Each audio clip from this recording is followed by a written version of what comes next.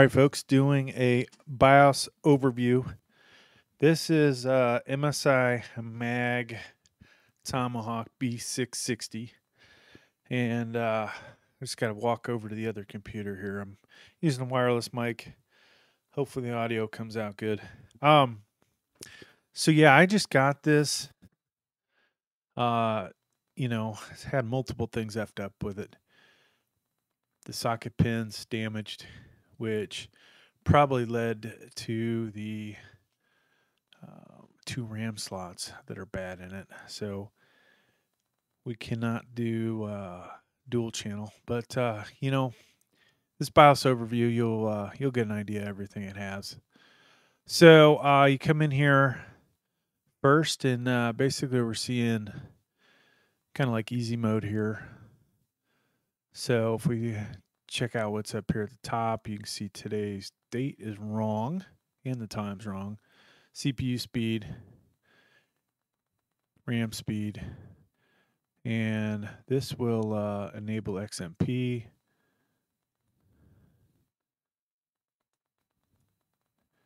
Now, I don't know if my RAM is compatible, but that is the spot that you would change it to get it on.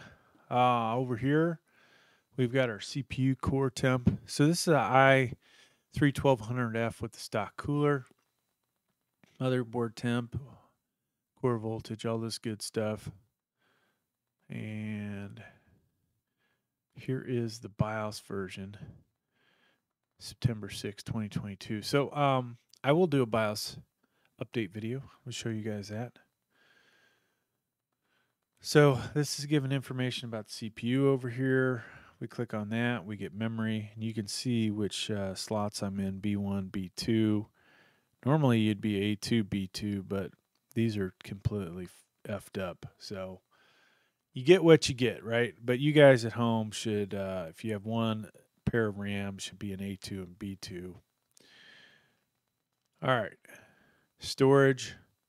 I don't have any drives on here, but that's, if you did, you should see them in there. Fan info. Of course, you can just your old fan curve. And this allows you to see the different fans. Over here, if you were going to do a BIOS update, check my video out. This is where you might go to do that. Hardware monitor.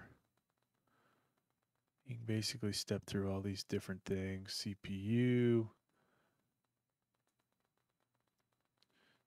socket, system, MOS, PCH.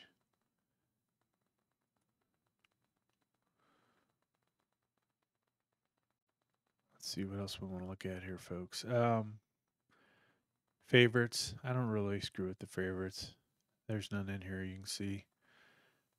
You would be able to add favorites. So let's jump over to advanced mode. Oh, one last thing. Boot priority. If you had multiple drives in here, you would be able to move them around and put your drive that has an operating system on it first, or potentially if you were trying to install Windows through USB, you'd want to drag that to the top or all the way to the left. So let's jump over to advanced mode. One thing that you can do here that I didn't note is take a photo, F12, of the actual screen. That can be helpful. All right, so jumping over to advanced mode. Settings. We're just going to go scroll through these.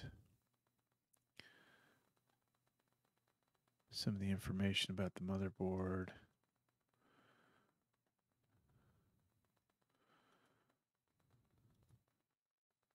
And jump into advanced. So a lot of stuff in here, folks. Instead of making this a 20-minute video or an hour video, we're just going to pop these open. Now, if I see a sub-menu that's looks worth checking out, I'll open those. But boot option, Once again, we don't have any drives, but you would see your drives there. Security, trusted computing, chassis intrusion, and you could save and exit right here if you wanted to. Let's go over to overclock. So this is a locked motherboard, so not going to get a whole lot out of OC over here. Let's click on advanced. Some things you can do in here: disable turbo boost if you wanted to. You can set your power limits. This is one place where MSI is better than the other motherboards, just being able to come in here and do all this stuff and this nice little package that they've got set up here.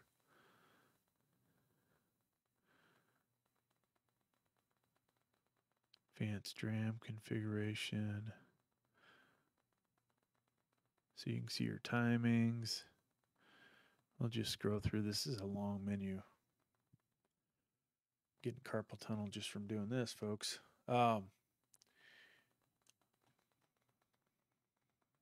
Almost to the end.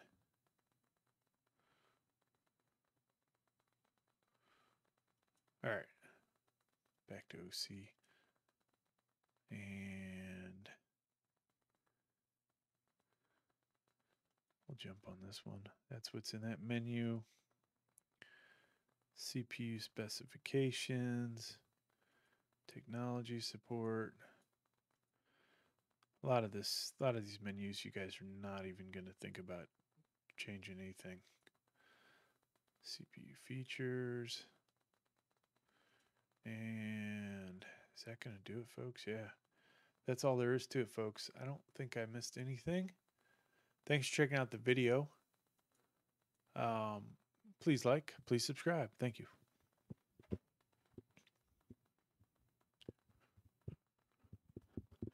As I walk all the way back over to my other computer.